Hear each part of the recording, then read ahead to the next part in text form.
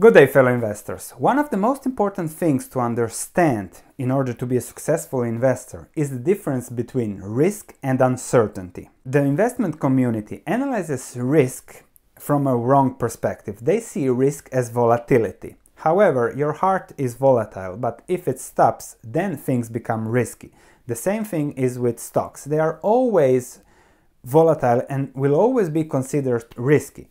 However, risk is not volatility, risk is a function of price. The higher the price in relation to the fundamentals, in relation to the earnings, the higher is the risk. It doesn't matter if the stock is volatile or stable. The risk is a function of price, especially in the long term, not volatility. On the other hand, the market sees uncertainty equal to risk, because if a stock, let's say, can have earnings of $2 next year or $1, analysts cannot decide between that, and they describe the stock as extremely risky. And usually a stock then has a price to earnings ratio of 10 because everybody expects earnings of 1 in the future and don't really see that 2 potential because it's uncertain. However, in the worst case scenario, the stock will have earnings of 1, and in the best case scenario, the stock will have earnings of 2.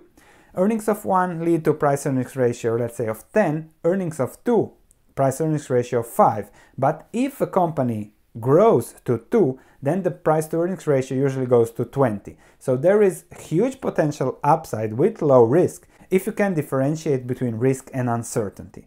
So the key is to see, okay, what's the worst that can happen? That's the risk. And if there is a plethora of possibilities of better scenarios that can happen, that is uncertainty, and that's something you have to take advantage when investing. I'll show you an example to clearly elaborate on what I mean. Now, this is the stock chart from Apple for the last 3 years, and you can see that the stock is up 56%. However, the stock has also almost doubled from April 2016.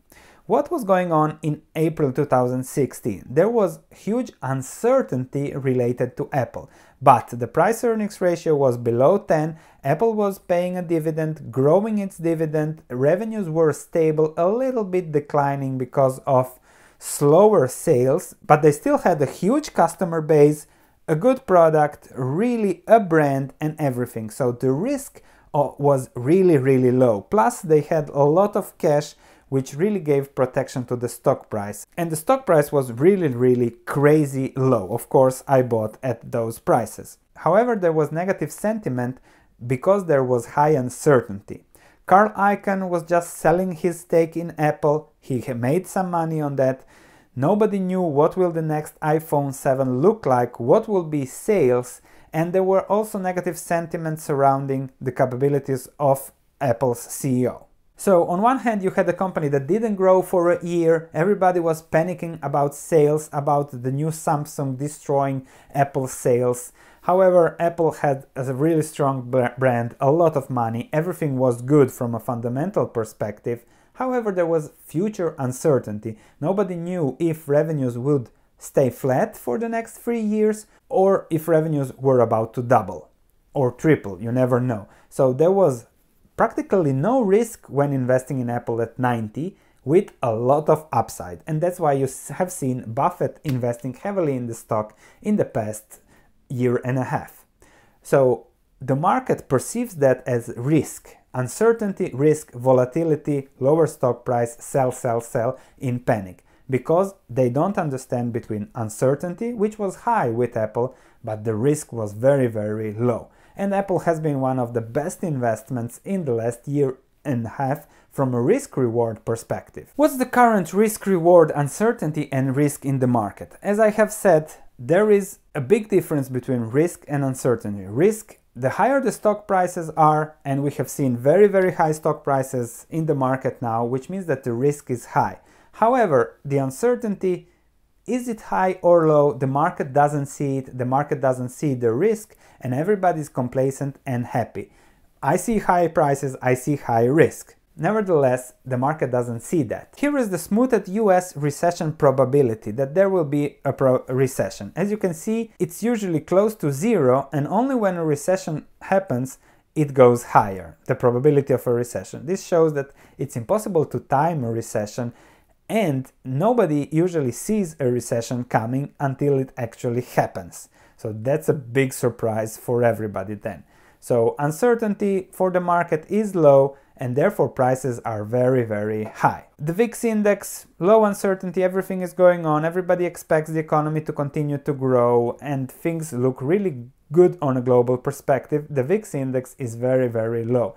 However, only when there is trouble, like it was the case in August 2015, when there was a supposed alleged crisis in China, then it quickly shoots up, but that's usually after something happens. A look at prices, valuations, the cyclically adjusted price to earnings ratio is double the historical average as 33.67 now, which is higher than Black Tuesday 1929, is not yet higher than the dot-com craze, but you can see what are the long-term returns when the cyclically adjusted price earnings ratio is this high. So I'm practically saying that there is huge certainty that long-term returns will be negative, and the risk of investing now in stocks is extremely high. So what do you have to do? You have to look, okay, what's the risk and what's the uncertainty, and invest in stocks that have high uncertainty levels. Nobody knew in 2009 when there will be a reversal, when the economy will pick up again and things will do fine. However, it was practically certain that things will improve, the governments will intervene. We are human, we always get our way, we always grow after something happens. So there was practically no risk in investing. However, everybody was selling because there was high uncertainty. So investors hate uncertainty because they equalize it with risk, and that's something we should not do.